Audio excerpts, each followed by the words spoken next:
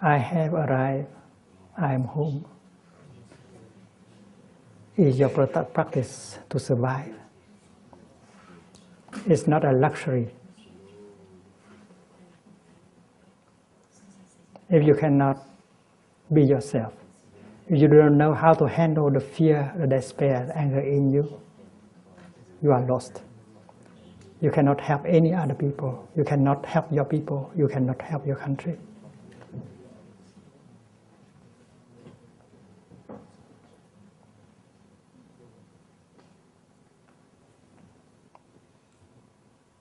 Sister Thich Nhat Hanh and myself and other people was in Singapore in 1978, organizing a rescue operation for boat people. So many boat people were dying in the ocean. And Singapore had a very hard policy on boat people.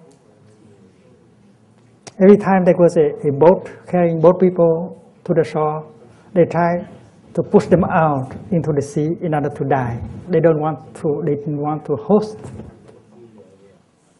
And those fishermen who have compassion, who were able to save boat people drowning in the sea, were punished. They had to pay a very huge money or sum of money so that next time they would have no courage to save boat people.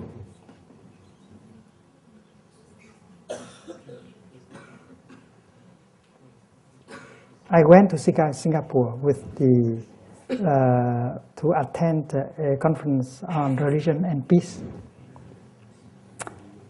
and I discovered the plight, the suffering, the existence of both people. So I stayed on in order to secretly organize a rescue operation, because I knew that the government of Singapore did not want me to do that. And I had people from France, from Holland, and other countries in Europe to come and help me. And we hire a boat. We bring medicine, water, and food to the sea, and we try to rescue people.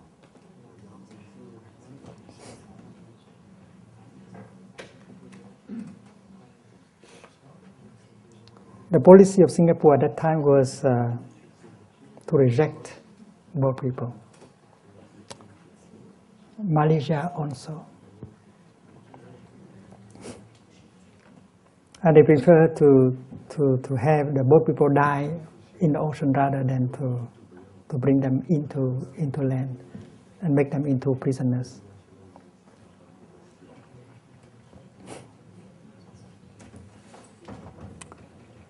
I sent a number of people to go along the coast of Malaysia,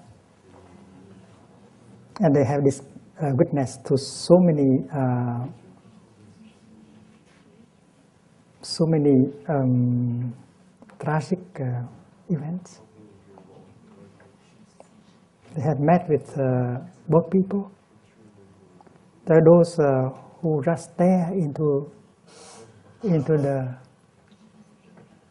space and we didn't know what was happening. They could not believe that is the reality, that there are human beings living around them. It seems that people did not have a heart, did not have any sense of humanity.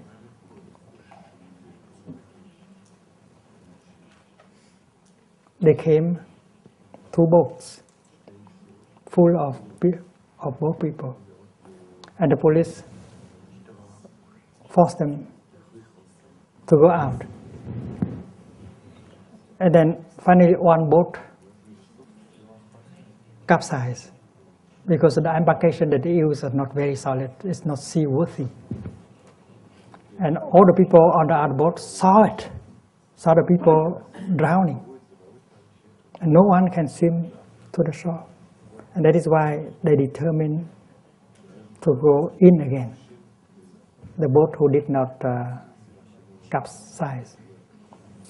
And after having landed, they destroyed the boat so that they would not be pushed out again. So the police had to bring them to a prison and waiting for them to bring another boat in order for them to be put on and to push into the sea. That is the common policy.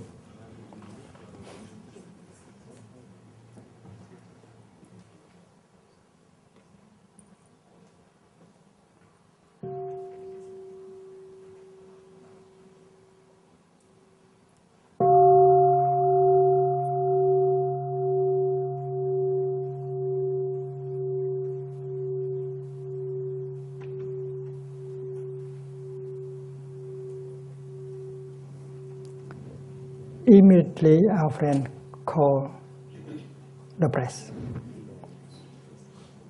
the journalists, because the journalists are the only one that can save us.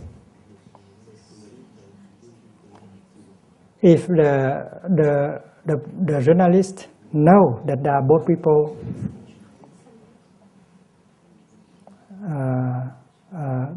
that are being held, and if they take a few pictures and put it into the newspaper, and then the government of Malaysia did not dare anymore to push them out into the sea.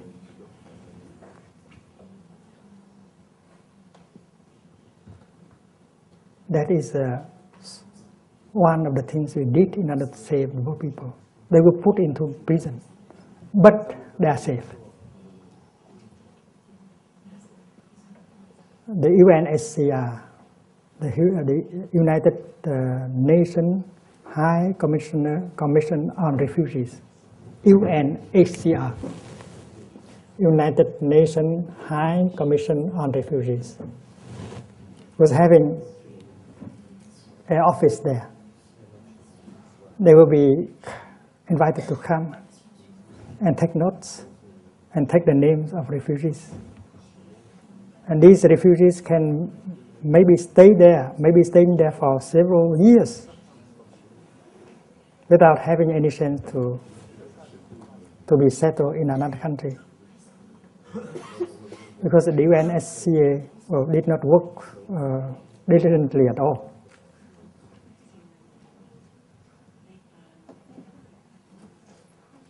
And we discovered that there are so many boat people kept in the island, many islands, without any hope to be resettled, years after years. In Singapore,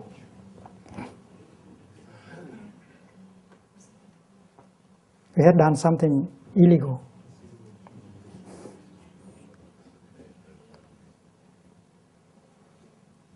We went to the fisherman's house, and he said that, well, anytime you rescue a boat person, you telephone us, we come and take them, so you will not be punished.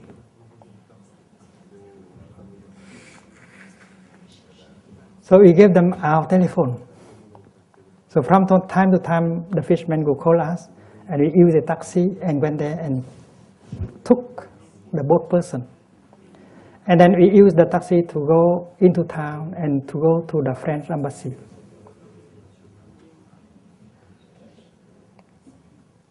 I have to say that the ambassador of France in Singapore,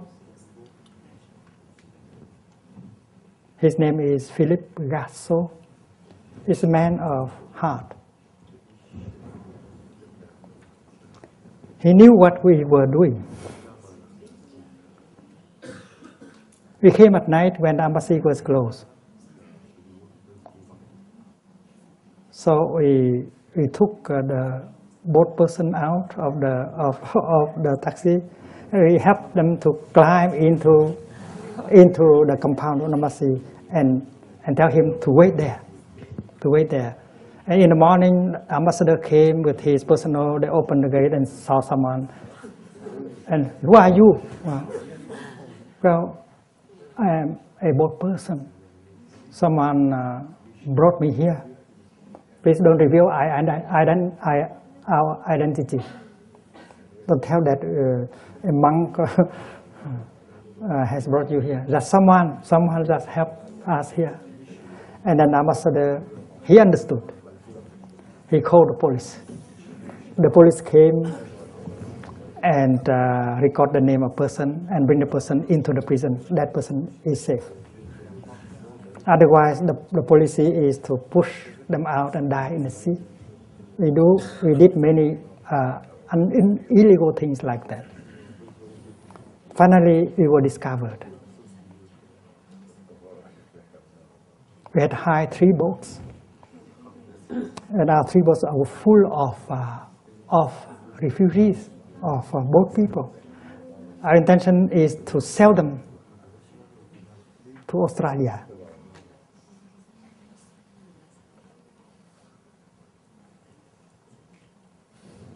To Perth, to Darwin. And we arranged so that the boat people who have enough water, medicine, and a little bit of pocket money.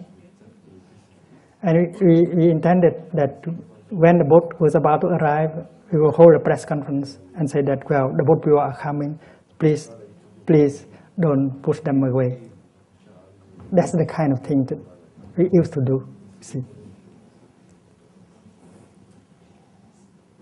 But we did not speak about compassion.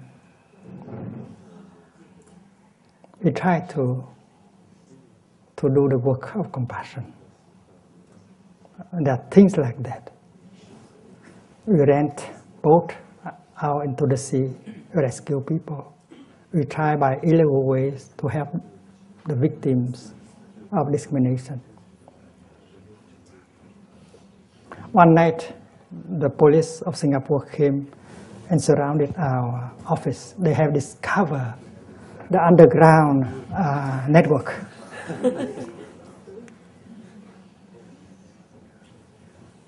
You know, we did in our office. We did sitting meditation every morning. We did sitting meditation in evening.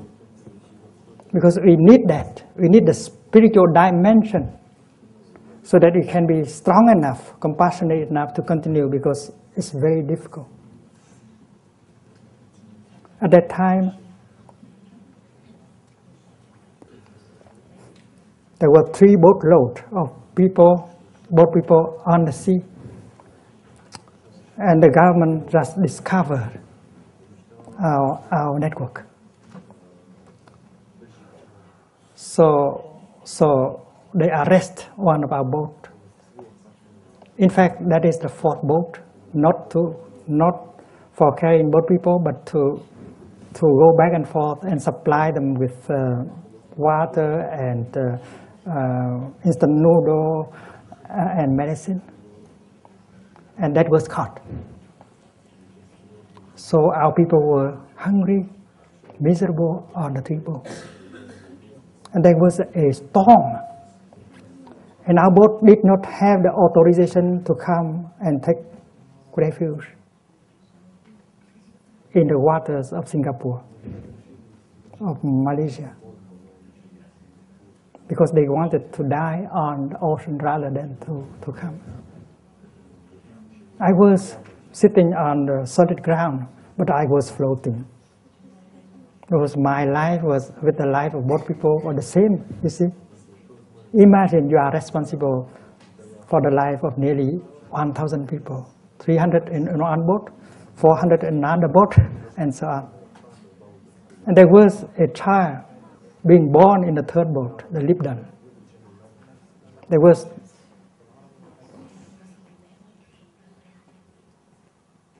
and I was in communication with that boat. It's so difficult.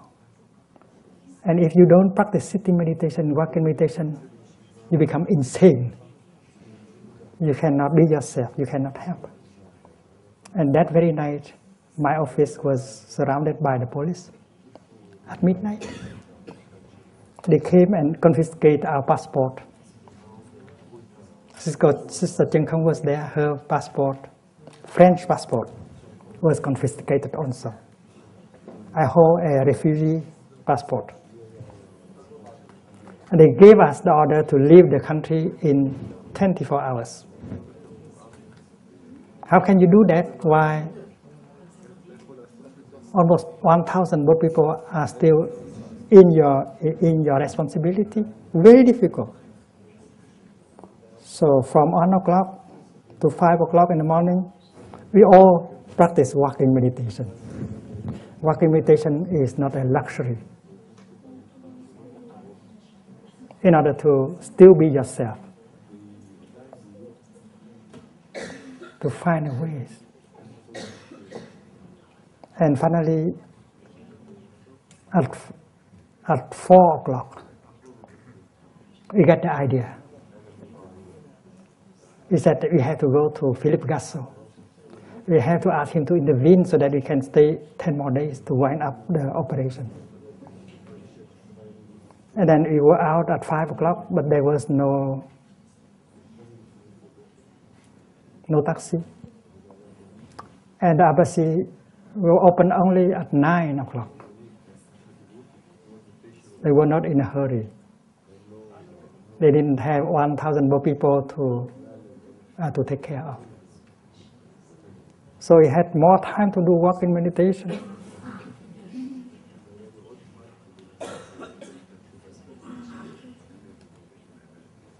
And then we were there at the gate of the embassy when it opened, and we went in.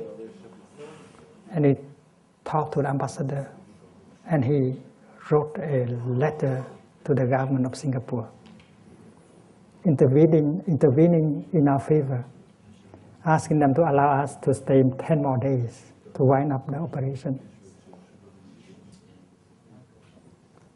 And then we wait until 11 o'clock to have that letter.